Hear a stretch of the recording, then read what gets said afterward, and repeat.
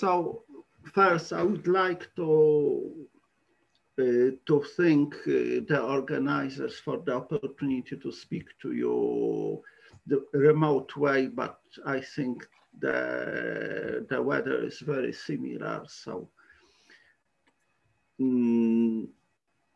that makes the distance a bit shorter. So the title you see on the screen, so this is Stochastic Tools in Finance. My name is Dariusz Gątarek. I currently work in Warsaw. There is, okay. So you see my CV on the screen. So I'm a man, say, halfway between academia and industry. So maybe I try to be in both of them. So I try, maybe I'm not always successful to solve real world problems, but to keep the academic rigor. Dariusz, yes. Sorry for interrupting you. If you want to share your screen, you have to share it again. Again, okay. Yeah, sorry. Again. Where is that? Where should I click? Ah, share screen. Okay. Come on, share screen. Yeah. Yes, continue, and this one. Yeah. Okay. Do you? Not for. Now it's charging. Yeah. Okay. So let's start. Now it's working. Thank you. Let's start from the beginning. So that will be the title of the talk: Stochastic Tools in Finance, and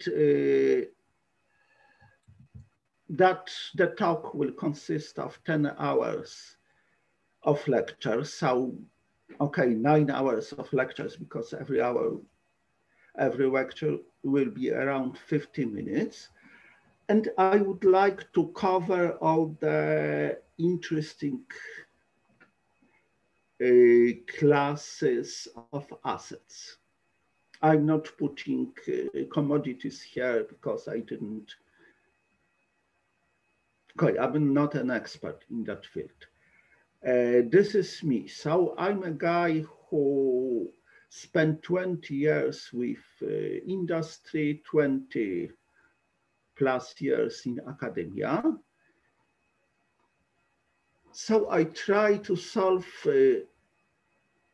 real world problems, keeping the rigor of academia. And where do we start? So I was told all of you know basics on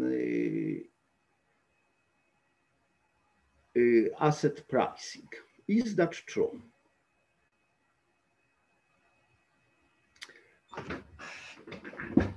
So probably no one said no. So that be probably true. But what is my problem with internet lectures in Europe, especially in Europe? In America, it's not that bad. The problem is that I speak to my screen, and my screen doesn't reply to me. I don't know if anyone is there listening or doing something or not doing anything. So I would like you, the participants of that course, to be active, so to ask questions, interrupt me. I will ask you questions. Because this is, I think, the only way to make the internet lectures alive in interactions. in the lecture room, even if you don't speak, but I may see if you are interested or not. Here, I know nothing. And that will be my first question. Namely, I guess you are PhD students, but I would like all of you to say a few words about yourself, about your plans for the future. So especially I'm interested in one thing. This is academia or industry. So that lecture should be more academic or more practical. The change will not be massive, but some accents may be different. So,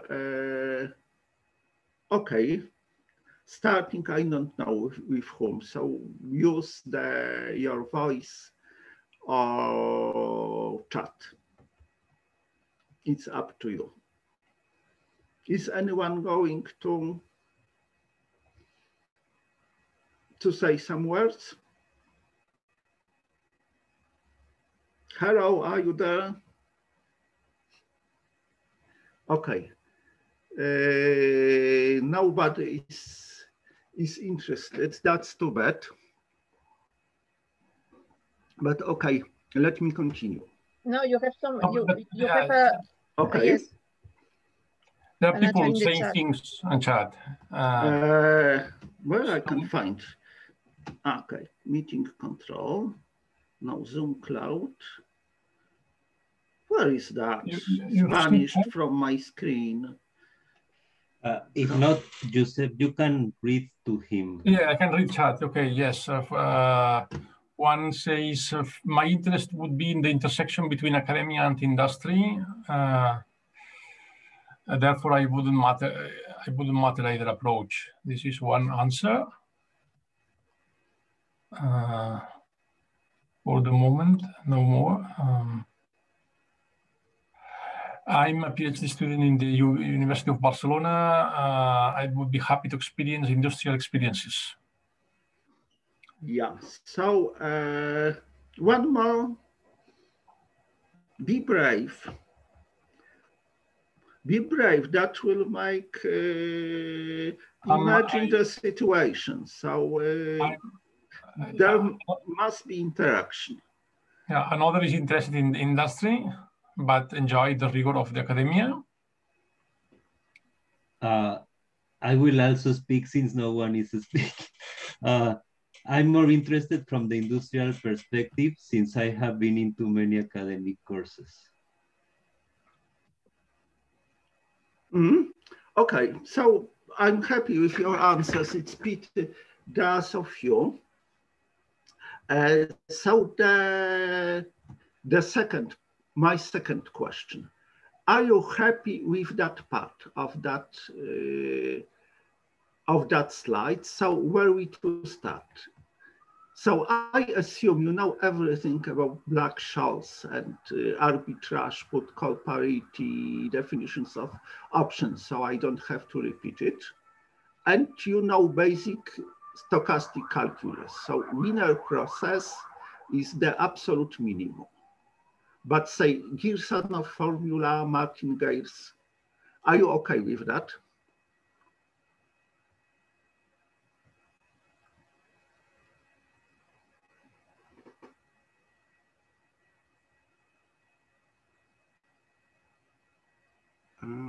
Securities. Everyone says yes. Yes, all right. So let's get the hard stuff. In what word do we live? So when we are speaking about equity, so we've got the following notions. First one is short rate, which represents the time value of money. So that's a part which is contained in discounting. The second is the dividend rate. So sometimes stocks pay dividend, sometimes not, but probably dividend rate is from mathematical point of view shows us how remote from the martingale dynamics is the dynamics of the underlying asset. And that's, I would say, fundamental notion in the foreign currency market. And a question for you, what is dividend rate in the FX world? Did anyone answer? Fast answer. Okay, the answer is off the screen, of course. It's the short rate for the foreign currency. When we price options in the currency market, on the foreign currency, so the short rate is the short rate for our currency, and dividend rate is the dividend for the foreign currency. And we, of course, may change numeral and get dividend as the short rate and short rate as the dividend.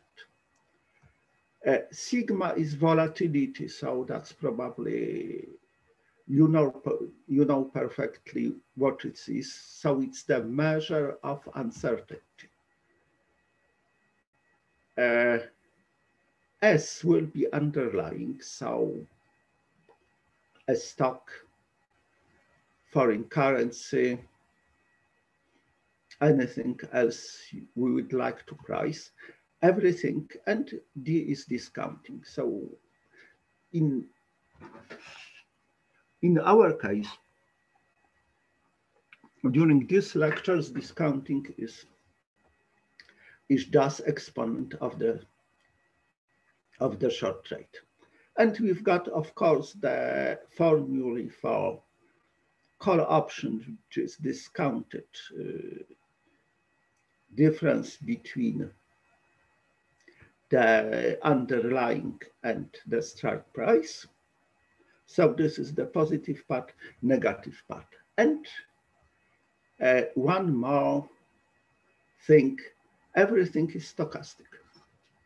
I'm not assuming anything of that to be a deterministic process, because actually they are not. So in practice,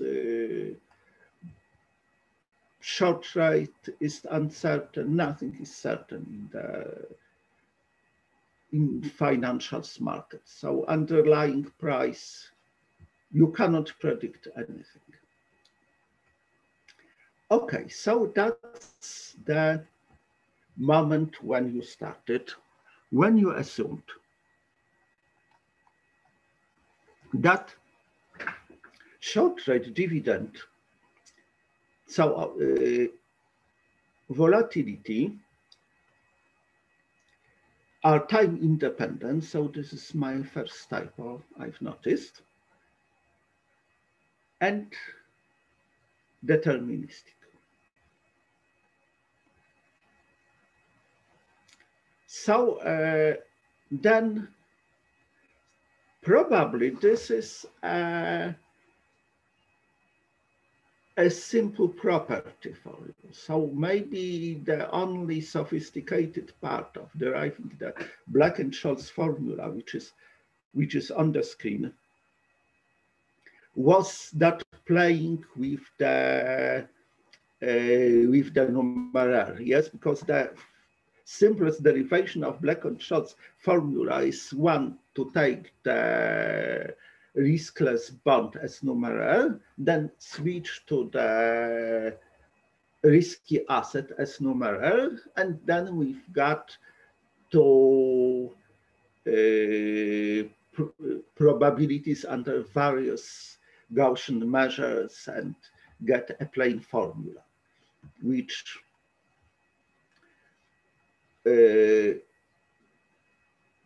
which looks like that. So that 50 years ago, it was an achievement. Now, for us all, this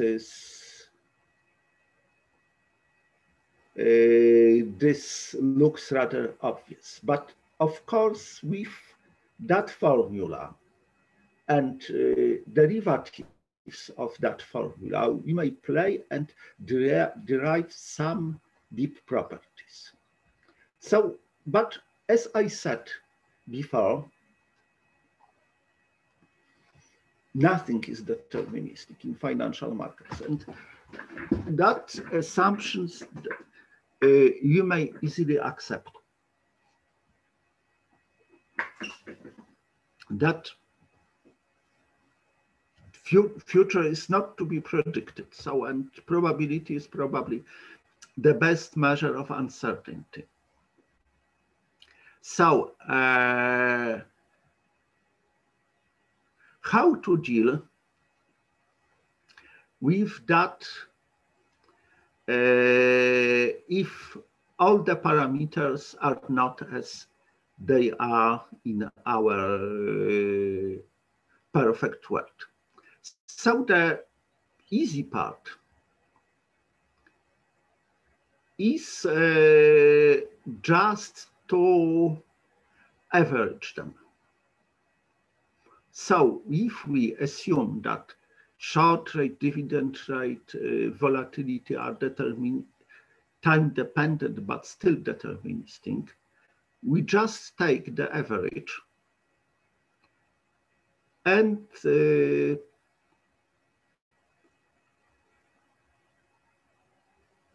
just don't care. So this all the theory goes, and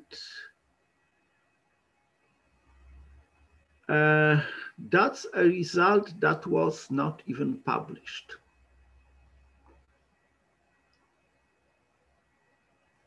So obvious. In some book, Black and Scholes formula is even published in the in that setting. But okay, let us go a step further and remember how our work looks like. That we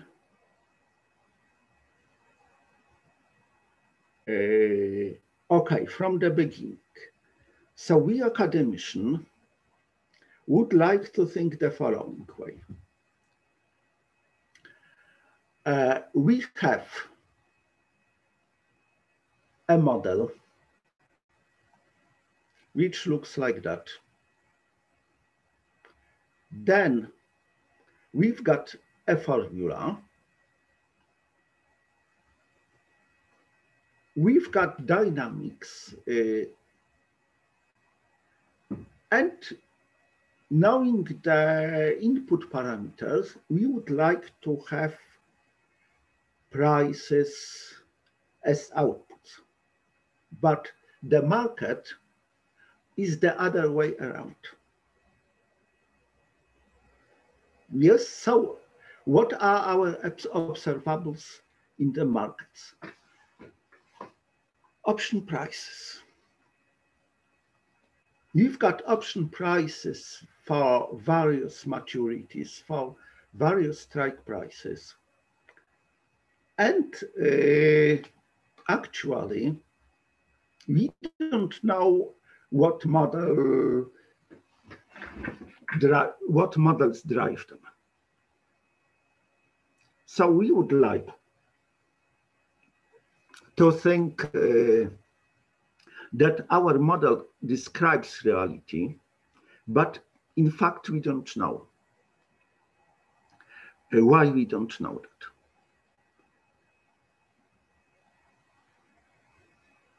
Because, okay, in physics, when we throw a stone, we may relatively well observe its trajectory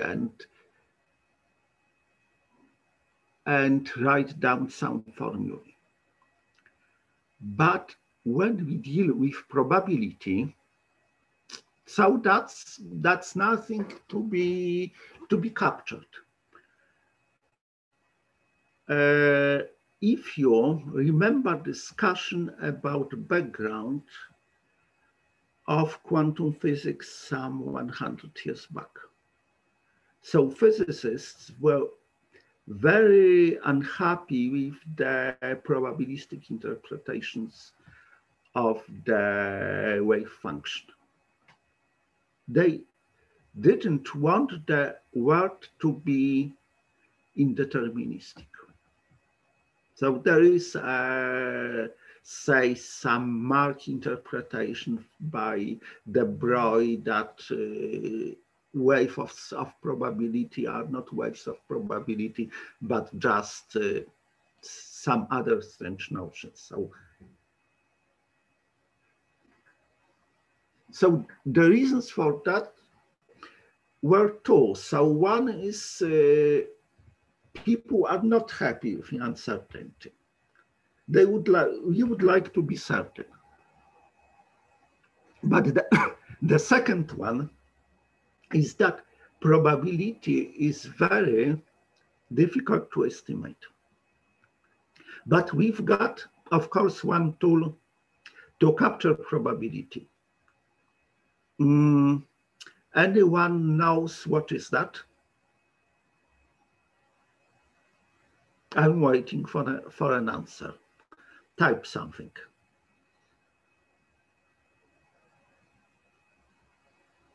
Did anyone guess, Joseph? Wow. Don't switch off your microphone. No. Nobody. Nobody.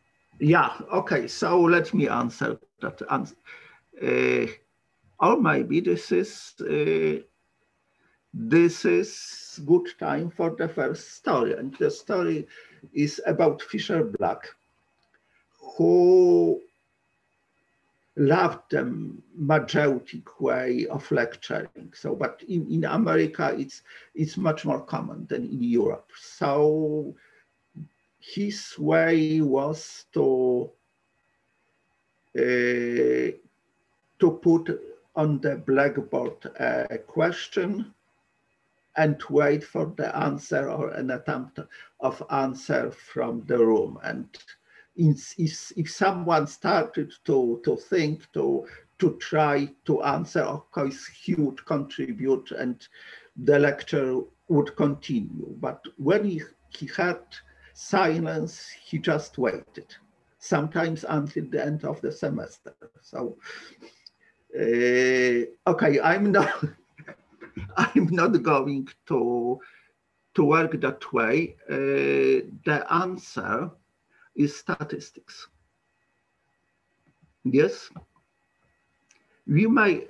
how we may know that probability of heads, of tails of a coin is 50%. We just throw a coin many times. We believe in the law of large numbers and believe that probability of heads is the average number of heads. And that's the way how we may guess model parameters for probability in probability. But there is one but in finance. An attempt to answer? It's one problem. Okay, 10 seconds. I will wait 10 seconds. Okay, nobody tries to answer. Too bad. The problem is that we cannot repeat that experiment. So that's what's the problem academicians have with the financial markets, stock markets. The trajectories don't repeat. So Apple is different from Facebook and from General Motors. And even behavior of Facebook stocks is different this year than it was the last year. Because in financial markets, we've got intelligent players. Players who want to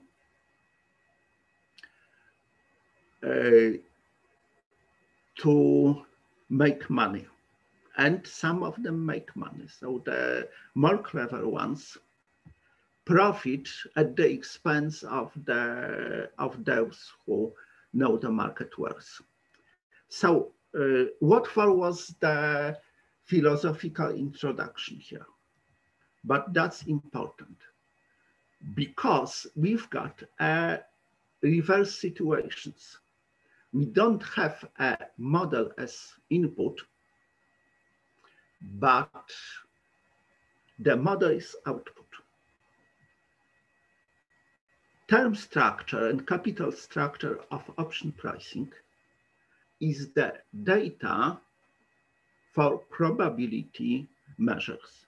And we, of course, know how to get probability density from the option pricing. Yes, from that formula, or that formula exactly. It's the second derivative. The probability density is the second derivative of the option pricing. And what this picture means. This picture, of course, means that the probability distribution of the option prices is not Gaussian. Yes? Because if it was Gaussian, how would the picture look like? And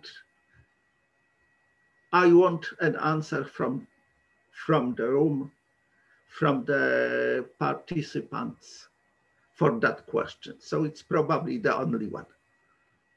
So the question is, assume the market is driven by the Gaussian dynamics. How would this picture look like?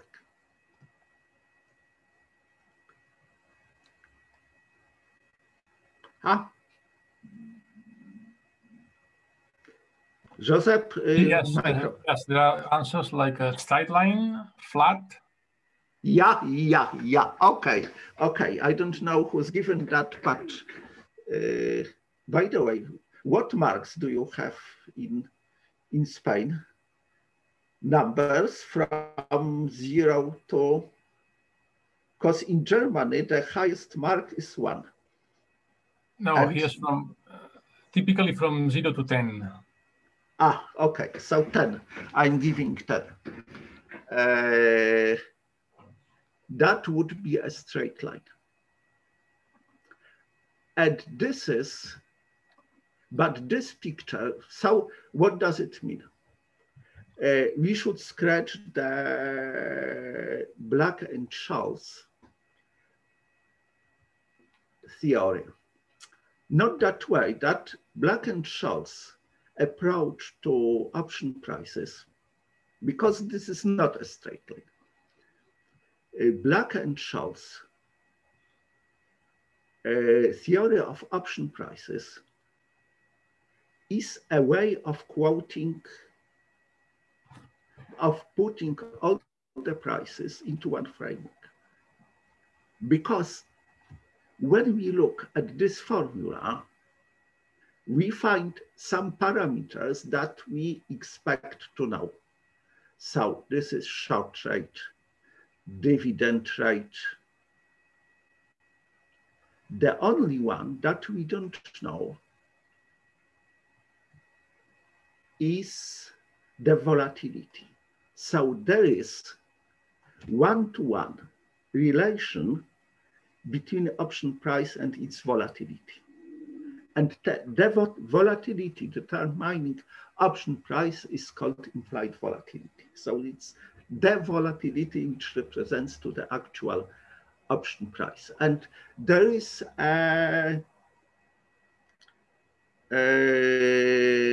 say funny derivations of Black and Scholes formula by Paul Wilmot in the form of discussion between him and a representative of the marketing department.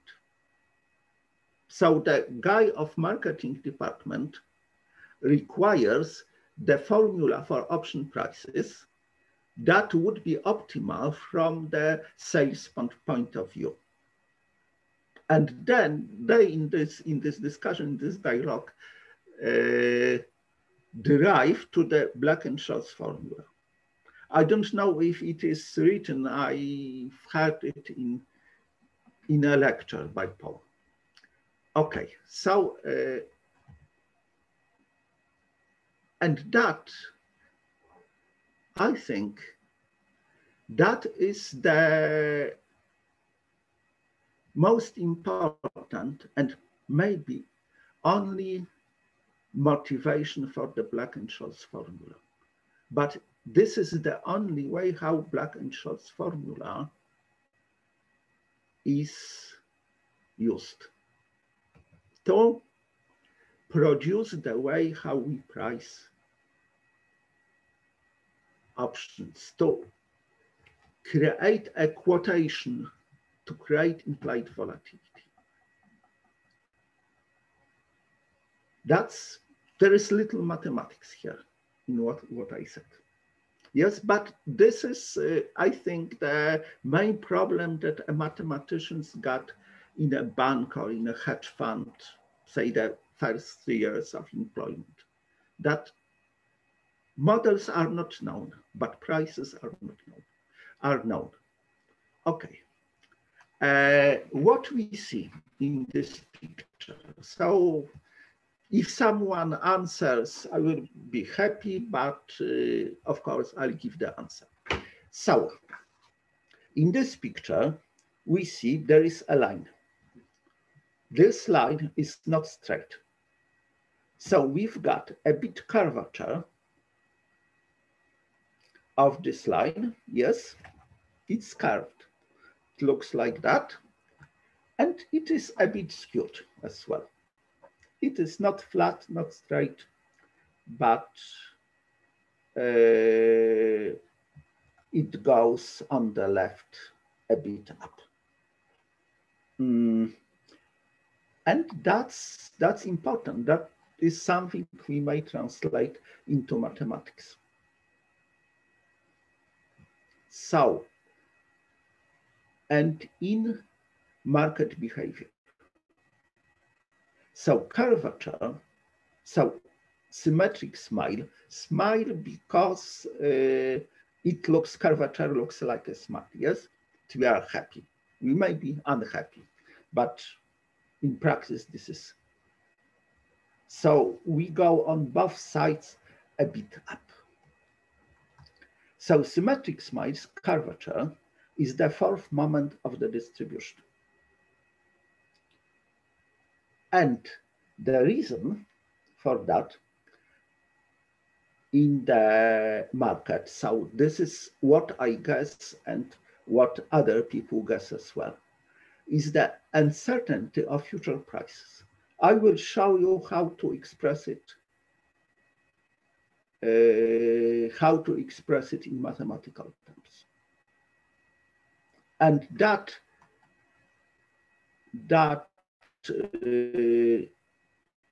line is not symmetric, is the third moment of the distribution of option prices. And its interpretations is fear of crisis. Because when stock prices fall down, we may be afraid that something evil happens. So when everything happens, volatility grows, and then we've got such asymmetry. So, but remember, this is my guess. I don't know other people's minds. Okay. So why we have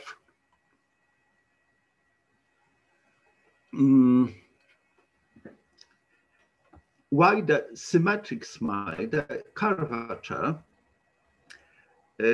is caused by uncertainty. So imagine a toy model. When our stock dynamics is driven by everything deterministic, so we've got deterministic short trade, deterministic dividend rate, and volatility is uncertain the simplest possible way. So what's the simplest uncertainty? So let it be just a random variable, discrete random variable, with several values. Let us say 2, but that's not important. And of course, probability of every of those values, of the value sigma k, is pk. And of course, sum of the probabilities is equal 1. And then let us calculate the implied Black-Scholes volatility.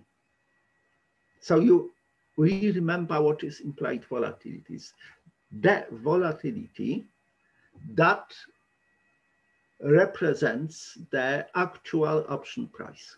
And we've got a simple theorem that the function is continuous, monotonic, so without problems, we've got these equations got one solution, which is easy to find. So when we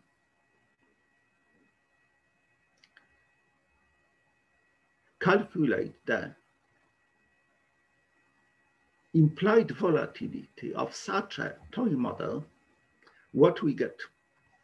That implied volatility for implied volatility is, of course, a function of strike price. Yes, we've got only one maturity at the moment. So when we've got implied volatility of this toy model, when we tend with strike price towards extremes, so either this is 0, so very low strike price, or infinity, the implied volatility tends to the highest level of volatility of those discrete values. This is elementary mathematics. And we've got this picture. So then, of course, that was a toy model. But that model may be made much more sophisticated. So sigma may be taken an arbitrary stochastic process, but still independent on the Brownian motion driving the dynamics of the asset. And in such case, we will have the symmetric smile. So I would say a part of the problem is solved.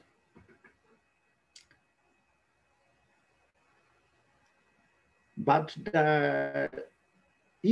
probably even the more sophisticated part, because we know how to deal with the first moment. About the third moment, I will tell you later. But so this is what model is that, Elisa? The most known, you remember? Hull-White stochastic volatility, yes? Yes, yes, I remember, Dariusz. Yeah, that's Hull-White. That's the one stochastic process, Stein and Stein, another stochastic process. So there is a number of, any stochastic process may be put here as the sigma, and we will find a name linked to that model, or two names, or say one name repeated, Stein and Stein, yes. So that's, but there is one but. If the stochastic process sigma is ergodic, so in mathematical terms, ergodic means on the average tending to a value. So practically, in financial terms, this is called mean reverting, and practically all the known stochastic processes are ergodic. So stochastic processes either explode or are ergodic in practice. I'm not saying about theory. In theory, they may behave any way we would like. So when we've got an ergodic stochastic process, like in the Hull-White, the smile will flatten when we tend with the maturity, capital T, towards infinity. And as you may guess, in practice, it is not, because we may say, remember that statement. In practice, it is not. So when we arrive with theory to some statement, we may finish it with, in practice, it is not.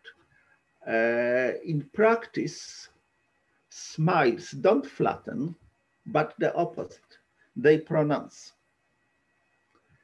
as maturity goes towards infinity. And there are some ways how to deal with that, and probably the best idea was by Pat Hagan, but that is not that important.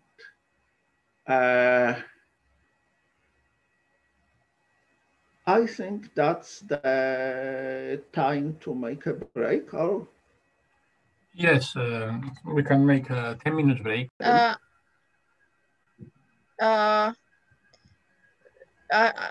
For example, the Sabor model is not mean reverting. It's not mean reverting, yes. But is it ergodic? No, it's not ergodic. Okay, okay. Sabor is not ergodic.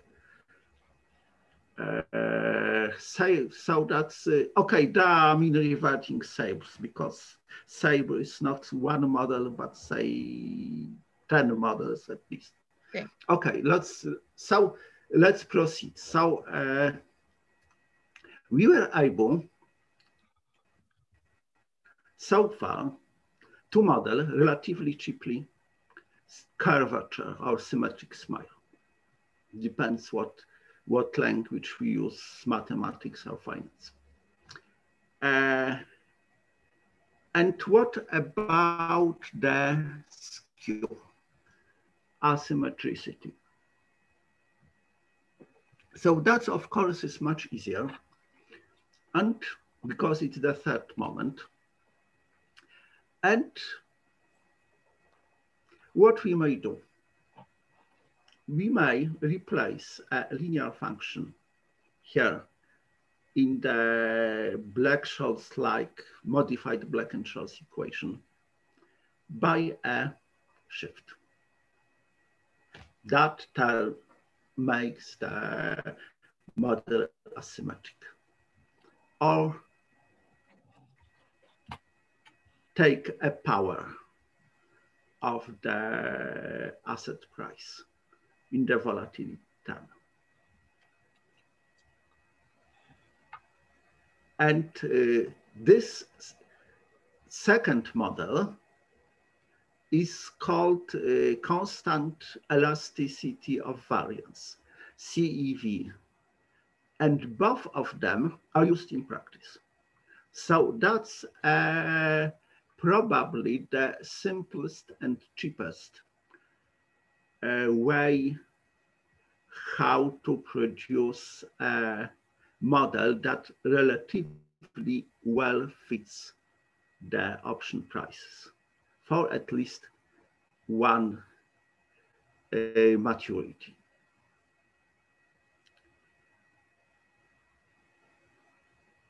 But what's wrong with those models?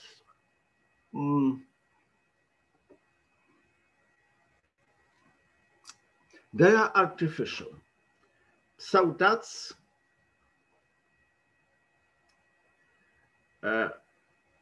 CEV is quite popular. Displaced diffusion is in the interest rate web, so interest rates you will have tomorrow. Or maybe after tomorrow, depends. But they're artificial, then don't show, because a comment, why in finance there are so many models? Not, okay, Black and Scholes is the benchmark, but then when we go to stochastic volatility, to modeling SMILE, we've got, say, 100 models, and they are, in practice, they are all used. So they are not purely academic, but because they have to answer some, say, practical questions, which are even not difficult to formulate. By the way, did anyone work in the industry of the participants? Okay, so no answer is negative answer, I guess. No, Dariusz, Yes? some of them. I know that. So why they don't reply?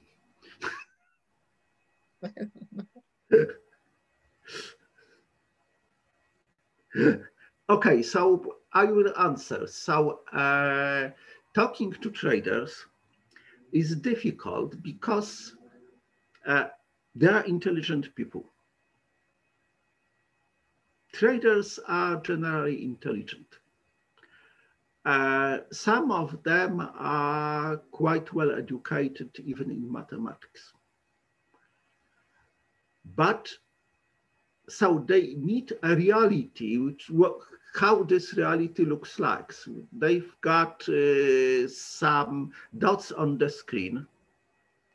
The dot depends on what happens. So if they buy cheaper than sell, they get bonus. When they buy more expensive than sell, they may be fired. So So it's a situation of a sailor 500 years back or something. So there is a cruel sea, unknown sea, and we have to survive and to profit of that. So when they talk to you, to me, who's got a good mathematical educations and the talks about finance in mathematical terms. So I may be wrong, but I've got a picture.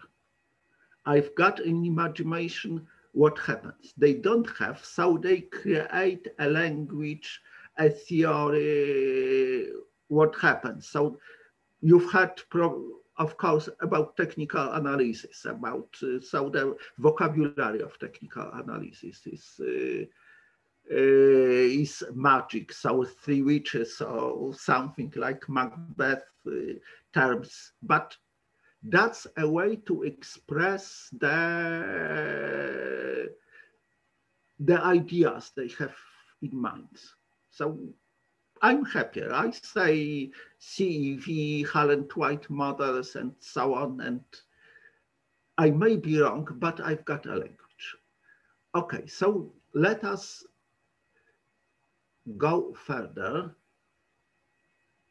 where, and I think this is the proper way of modeling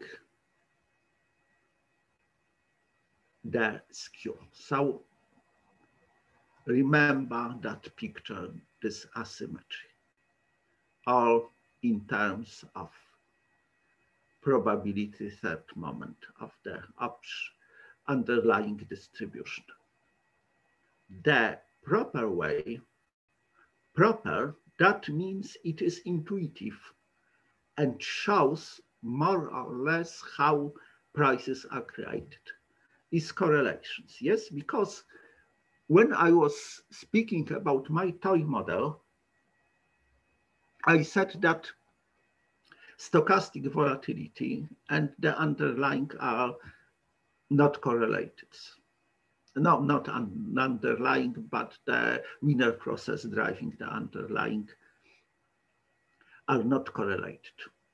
But that's just not true because everything is correlated.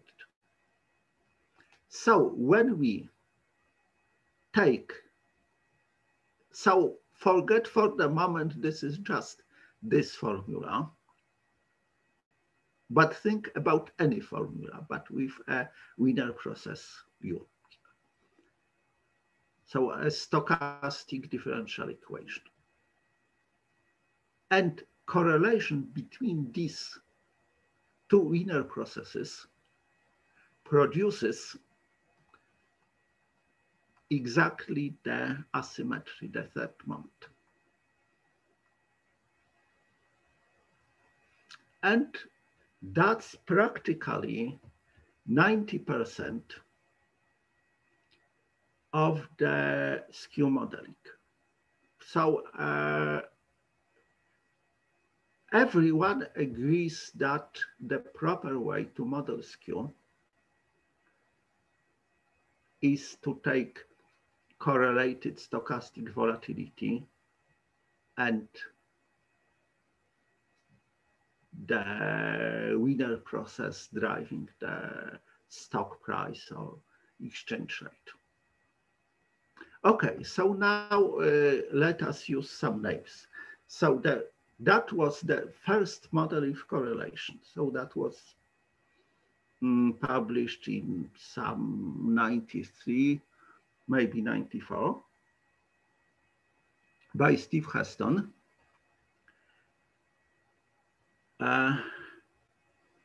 And here we've got the driving process, say the usual Black-Scholes, generalized Black-Scholes equation. Here we've got something like what? I'm just testing your mathematical knowledge. It's a question not to Elisa and Joseph. only to students. What is that? What kind of process? Use one name. Joseph, did anyone answer? Yes, let me see. CIR model, CIR. Yeah. But this is for finance guys. For mathematicians, this is Bessel. So this is a Bessel process which describes a square of inner process and distance between the central point and square of Bessel process. So, and there is a nice and big theory of Bessel processes. There are all possible formulas, most of them by Markovian, I guess. Yes, so that's probably one of the more clever guys in the field. After David, of course.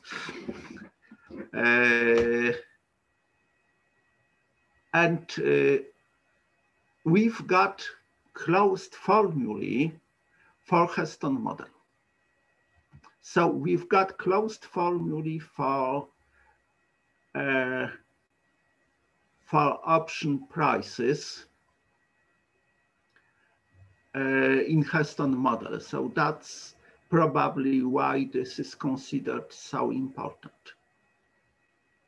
I would like, maybe I should make that comment at the very beginning of the talk, but I'm making that. So you will see some mathematical proofs, but no one of them will be longer than 2 slides. So when something is longer, I just omit it. So it's not possible to give a reasoning on slides. It must be a blackboard. So just believe me. I know 2 relatively easy methods to derive closed formulae for Heston model. So one is by Laplace transform and the second by moment matching. But at the end of the talk, I will tell you about general methods how to deal with option pricing in such model. The second one is so-called Sabre model, so stochastic alpha beta rho. That's a quite popular model and becoming more and more practical. So at the moment of publications, it was rather pure academic. Then there are various versions. So why Sabre is so popular? That's the answer. We've got closed formulas, but not for approximate, but these approximations are relatively accurate. Not for option prices, but what's for practitioners even more interesting, for the implied volatility. You've got an expansion. So Pat Hagen, who is one of the authors of the model, so probably the driving force, but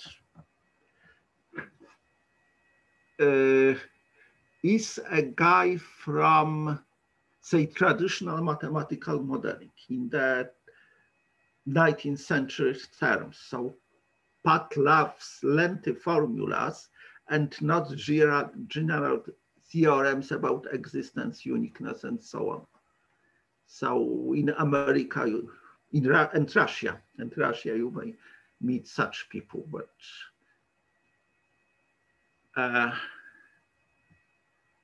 so that's it. You may find in books formula for the Heston model, for the SAPE model. Okay, I don't see any sense of putting lengthy formulas in this presentation. Just believe me, it's working. Longer, I will tell you about another model, which is probably less practical, but more important conceptually. This is due to Bruno Dupuis, published in '94, I think. Something very similar was done by Emmanuel Derman and Iraj Kani the same year. Emmanuel did it in discrete time, so that's his paper is not very clear. And but I think Bruno paper, I'm not going to present you his proof because it's too little general, is probably one of most beautiful things in mathematics I've ever seen. So it's, I think being a mathematician is for beauty as well, yes? Not only for I don't know, applications, but to have fun. Okay, so that's one of few results I'm going to prove completely because there are only 2 slides. So let us take the, and I'm presenting that in the most general form. So that's published only in my papers, not you don't find it elsewhere in the Dupuis-Derman-Kani papers or books containing that.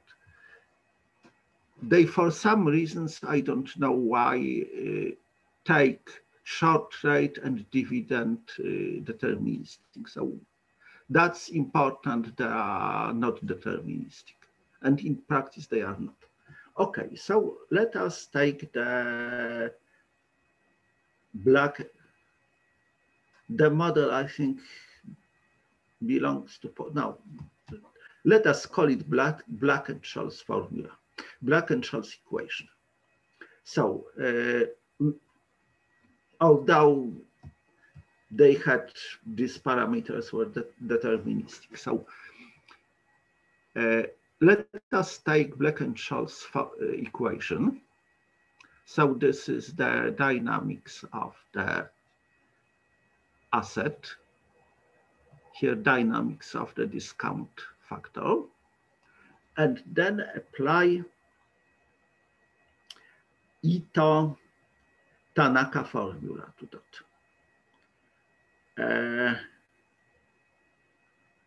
So if you remember Ito formula, this is second. So we take the stochastic differential for a function of a term which dynamics we have in the form of Ito differential. We take second derivative of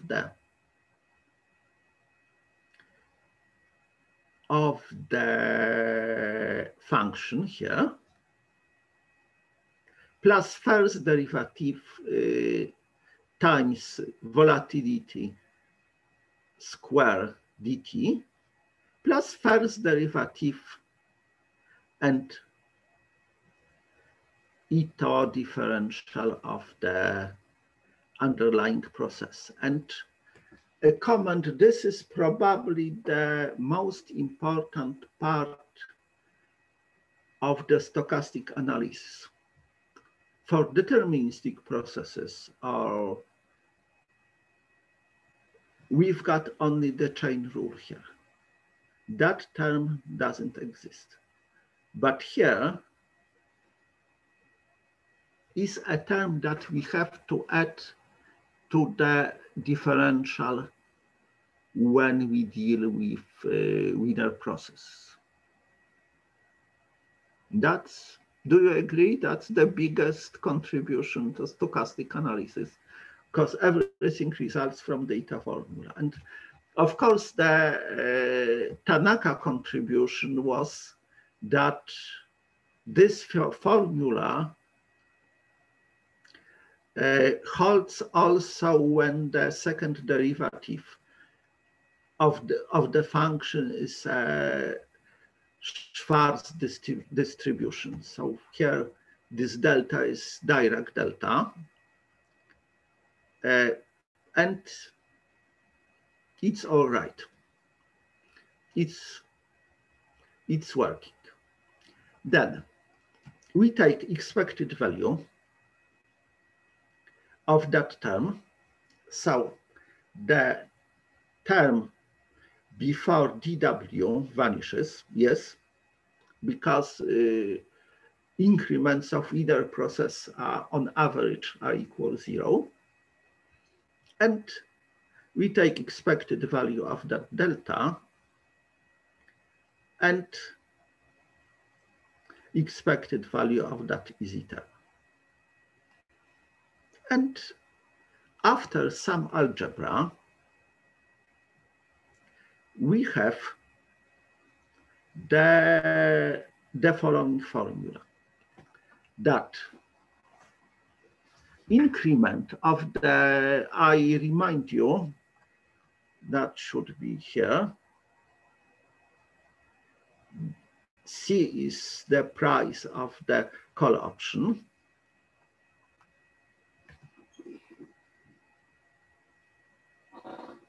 So differential first derivative of the call option with respect to time minus second derivative of the call option with respect to the strike price.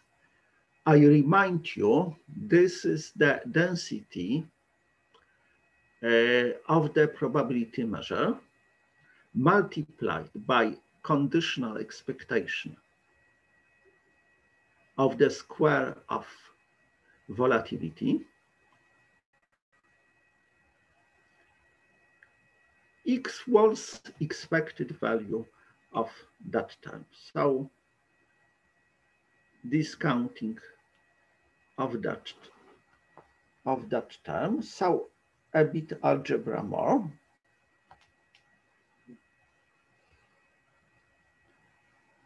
And that part may be easily replaced by that integral. Yes, so here remind you, second derivative of the call option price is the density. And that expectation is the expectation with respect to the forward measure. So tomorrow or after tomorrow, we will hear a bit more about the forward measure, but this is formally, it is defined so. So discounting is the density. The modification with respect to the original Dupuy formula is here. I think there is a question in the chat, Dariusz. Yes. I read, Heston, do the time series of volatility confirm a square root Bessel process? Or do we use it mainly for ease of calibration and to get a skew? may I see that, okay, I want to repeat, please. So about Heston model, yes. Heston, do the time series of volatility confirm a square root Bessel process, or do we use it mainly for easy of calibration and to get a skew? So Bessel, this is Bessel process. This, the equation for the volatility is a Bessel process. And just, okay, if a branch of mathematics is exploited, you've got more and more formulae and terms, and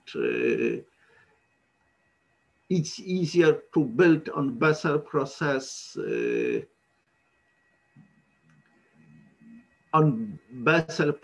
some prices for something more complex. So adding the underlying dynamics doesn't, in terms of mathematical complexity, doesn't change much. So roughly speaking, I will comment further on that. So I will say some words on calculating option prices for Bessel, for Heston models, Sabre model, and others. Okay, so we've got here the slightly modified Dupuy formula.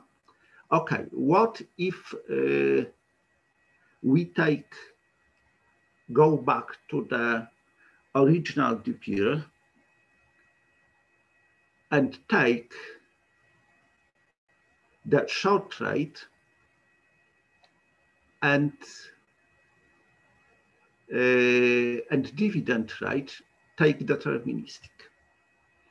So what happens? So after some algebra, this term simplifies, namely to that part. So that's all the play of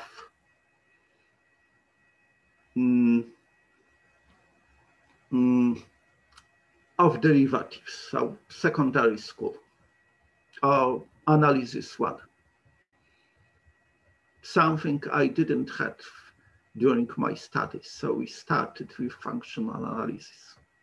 It was modern French way education. So secondary school differentiations, and we've got that formula, which is normally called Dupuy formula.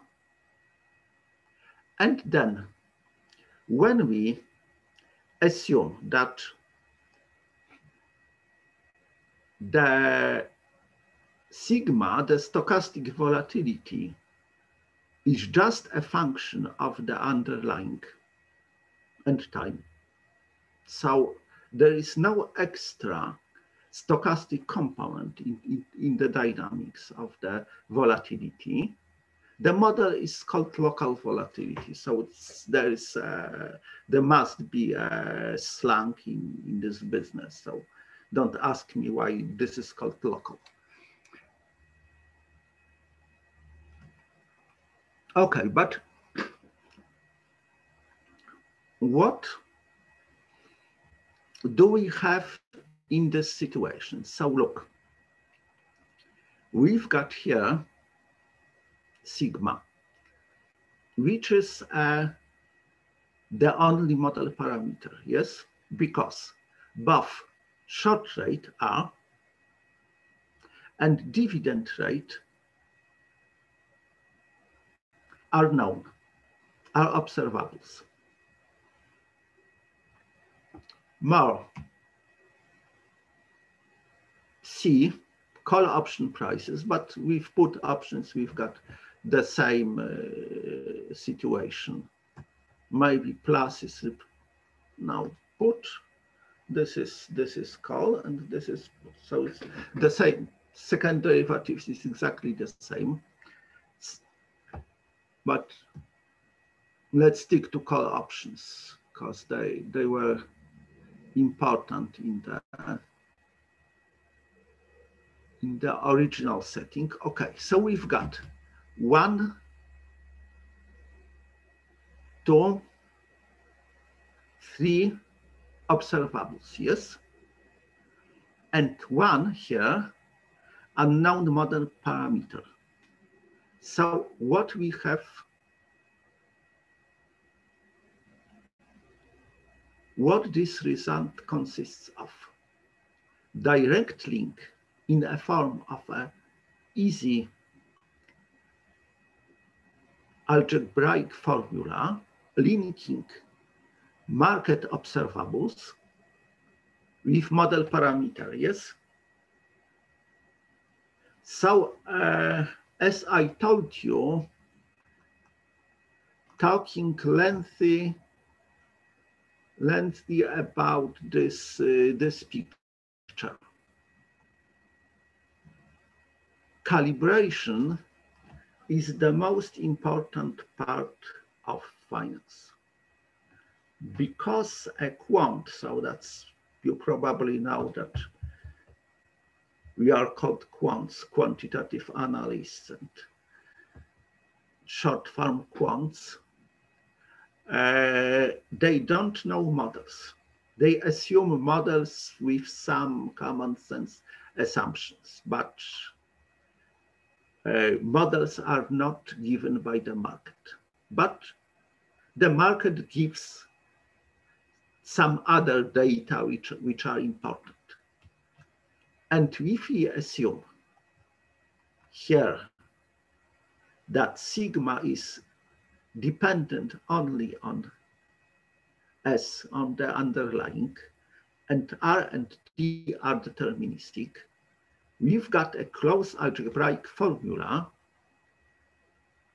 for the local volatility. So that's an achievement.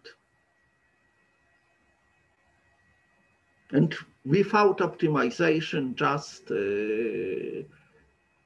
we add some numbers, subtract, and everything is all right. Of course, it is not. So it would be if we lived in perfect world. But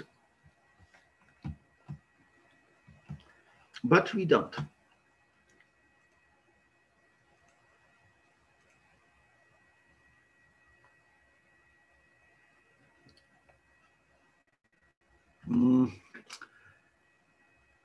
Because there is something I forgot. I didn't forget. I didn't just tell you. Quite substantial for the business. Anyone's got an idea.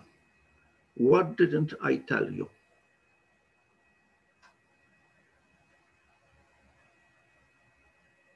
Empty? Yes, empty for the moment.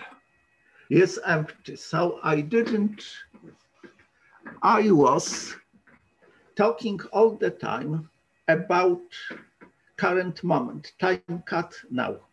Yes, we've got several prices, a model which has to link them.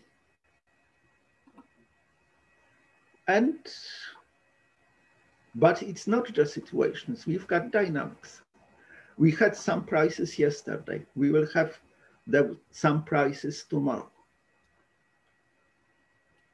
All quants and traders live in time as human beings.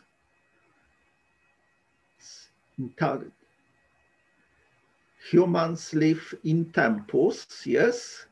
Angels live in aegum, in another time. So we live in the normal times, which evolves step by step. And that's the main flow of the of the local volatility model,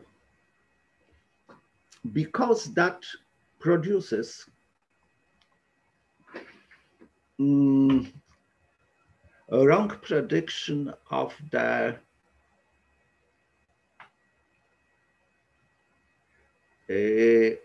smile skew.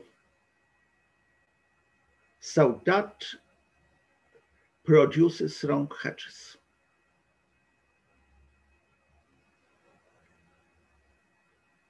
So from practical point of view, this is rather, I wouldn't say useless, but murky.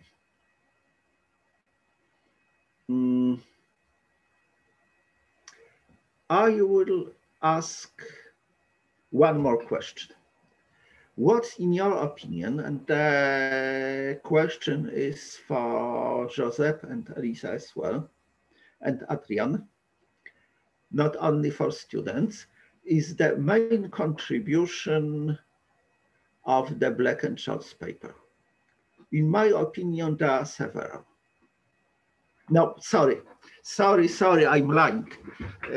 Not that paper, of the Merton paper, Robert Merton paper, which was parallelly published to the Black and Scholes. What's the main contribution of that paper? Merton considered dividends, maybe, or the 73 paper Merton on the pricing of blah blah blah. What's the main contribution? One word. Do you have an idea? I will answer, of course. So my answer, but not only mine, is hedging. There is an answer in the chat. I can't read it. Hmm? It says correlating the price of a stock to the price of the option? No. The replication, another answer? Yeah, exactly. Replication hedging. Because, okay, let's go back for a while to the trading room and look at traders, at their life. So they look at screens and take these decisions by phone or pressing buttons. It's irrelevant. And that all depends on their decisions. So what they would like, working that way day after day, for years sometimes, what are they dreaming of? They are dreaming of reducing their risk. They could even sacrifice a part of the profit for, say, more stable working conditions. So they call it hedging. So replications was of very special value for traders because it gave them the possibility to reduce risk, to control risk. So sometimes they want to take risk because they believe the market will behave one or another way. But other risk, they would like to reduce. So why this lengthy comment of the Dupuy model? So because Dupuy produces wrong hedges,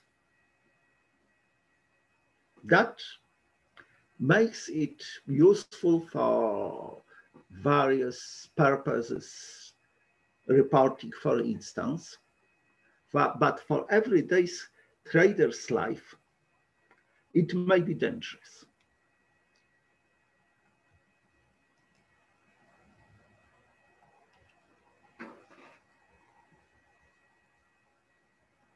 So, what they want to do.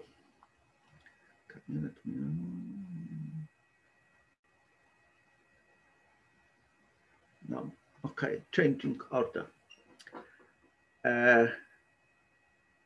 They invented a model which is, I would say, around 100% of practical applications. It's called local stochastic volatility. And you probably see how it works. You may guess, yes, after that introduction, that stochastic volatility is divided into two parts. One is a stochastic process constructed one or another way. The second part is the local volatility, which is relatively easy to fit. And combining both of them, we may expect this method will work. And it does so far. So at the moment, as far as I know, nobody invented anything better. One more funny thing about local pure formula, which is quite important. This is Markovian projection. So we've got here, we are back in the most general, where dividend rate and short rate are random.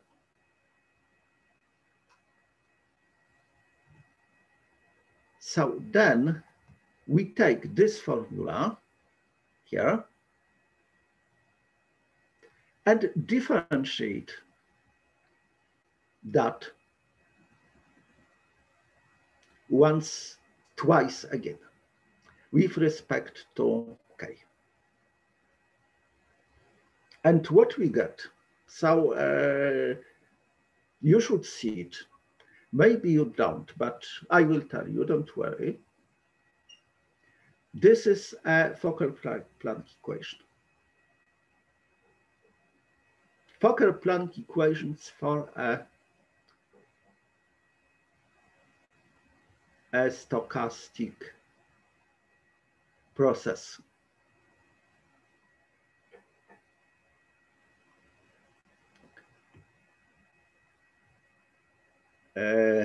And this stochastic process looks like that.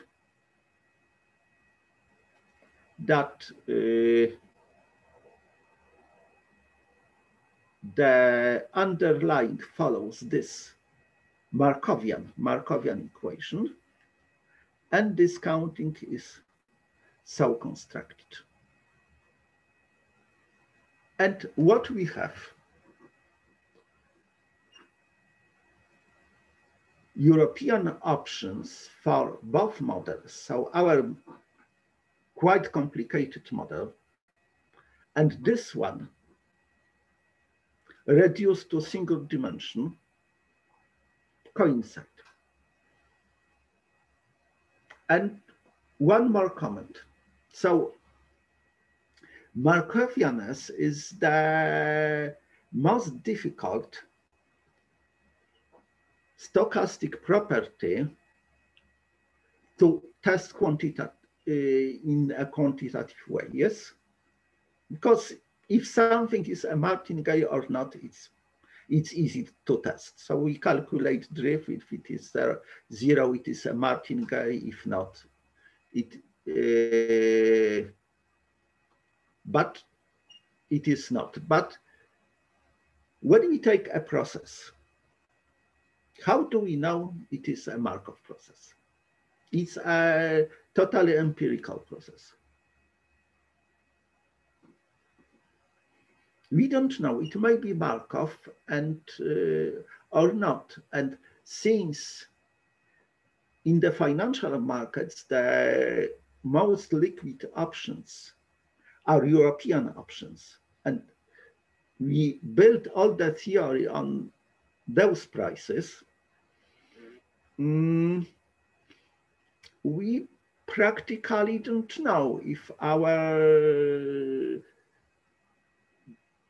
dynamics is Markovian or not.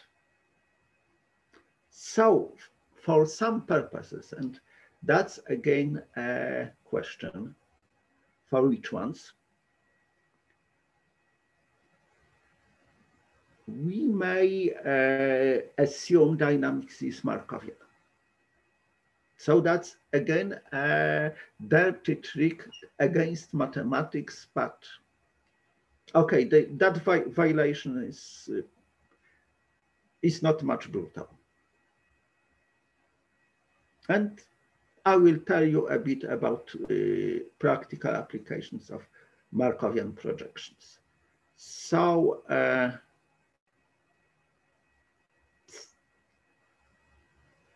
okay, I think it's the 10 minutes for questions time. Yes. Yes, okay. yes, but if there are no questions, I will probably present 2 or 3 slides to complete the presentations. Okay, so. Okay, are there any questions? Maybe you can write on the chat.